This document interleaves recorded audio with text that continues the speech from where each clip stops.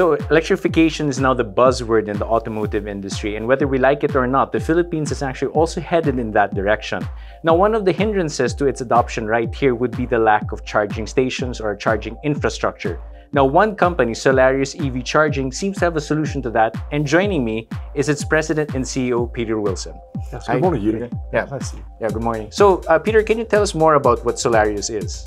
Oh, absolutely. So we have launched this new division of Solarius Energy called Solarius EV Charging with the goal to make EV ownership in the Philippines as convenient and cost-effective as possible.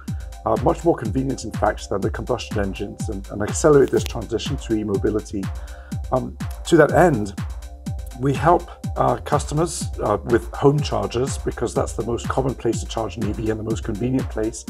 But above and beyond that, what we're really announcing today is the start of a nationwide EV charging network, where we aim to deploy 180 charging locations by the end of 2023, so that EV drivers can reach any corner of the country and find a convenient place to charge overnight when they get there.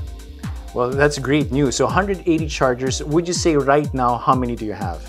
Well, right now we're just getting started. We literally only started putting chargers in the ground last month. So we already have 7 locations, and we're looking for many, many more. Obviously, it's a big rollout. So EV drivers or people who aspire to have EVs, I'd love for them to contact us and tell us where they would want the chargers to be located. The most important thing for us is to make sure we put the chargers at places where people want and need to charge. I see. So I guess my main question would be, there are a lot more establishments out there that provide sort of like a free EV charging solution, right? So what makes yours different? Oh, good question. So free EV charging is all well and good. It promotes the transition to electric charging. But you can imagine, for example, if there's a free charger at one of the shopping malls in Manila and you drove all the way from the provinces to get here, and you're depending on a charge to get back home again later, the free charging does not have a quality of service imperative. So if you do get a successful free charge, then it's all well and good, but you cannot rely on it, because if the charger doesn't work or it's already blocked by another vehicle, then you may not be able to get home. So our solution is different. We're the first ones in the Philippines who have got an end-to-end solution, including payment integration.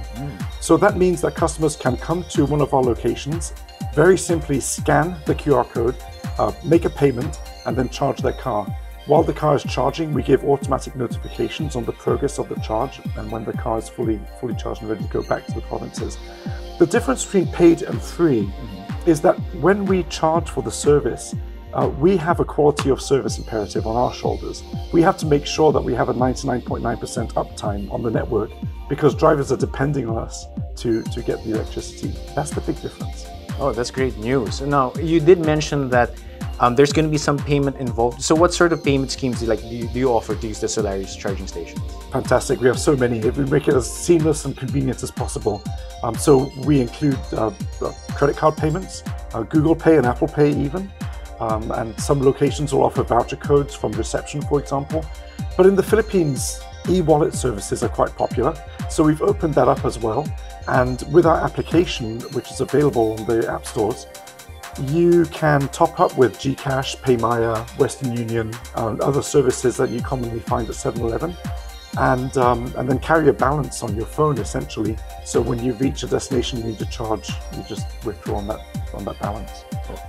Well, okay, that's great. Now, I think here in the Fairmont Hotel, the solutions would include the 7 kilowatt and was it a 22 kilowatt charger? That's right, yes. So yeah, what sort of like AC chargers can we expect from Solarius? Yeah, that's right, great.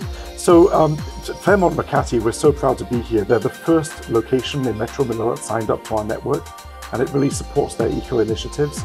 We've got 3 chargers here, a 7 kilowatt and a 22 kilowatt in the VIP parking area, and another 7 kilowatt down in the basement area.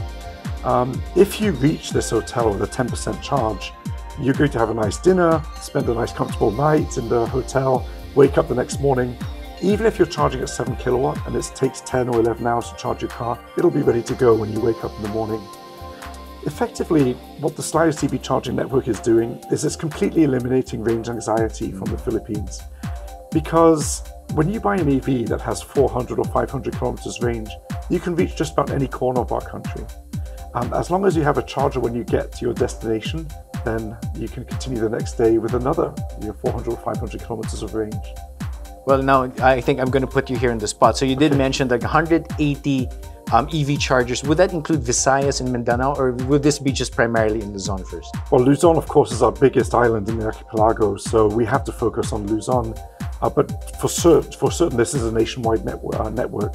So the next logical choice, and we will be doing this in 2023, is Mindanao and Cebu. Yeah, okay. There's some of the smaller islands, like Iloilo, for example. It may not make sense because if you can drive 200 kilometers, you have enough range to go back to where you started and charge it back at home. But we'll certainly look at those locations, and where it makes sense, we'll put the chargers. Peter, can you tell us more about your current location partners, or where people can actually find the Solarius chargers for now? That's great, yeah. So it's so easy. You just download the application from the App Store and we present a map of the country, and you can see all the dots that we currently have, and that'll be growing quickly. Any hotel or resort, public parking space, office buildings, shopping malls, condominiums, apartment buildings, anybody who wants to add charging services for their guests and tenants can contact us. If they're qualified, we actually install the charger for free. So those locations have no capital expenditure. All they have to do is provide us with a parking space, electrical connections, and an internet connection. We take care of the rest. I think one of the main differences with you, Peter, as a president and CEO of a company is that you yourself, you drive, well, a plug-in hybrid right now, and you're shifting to a pure EV in the near future, right? That's right. So I guess from an owner's perspective, how do you see this development happening? Well, that was the genesis of Solarius EV Charging, because we bought, my wife and I, we bought a plug-in hybrid car about 2 years ago.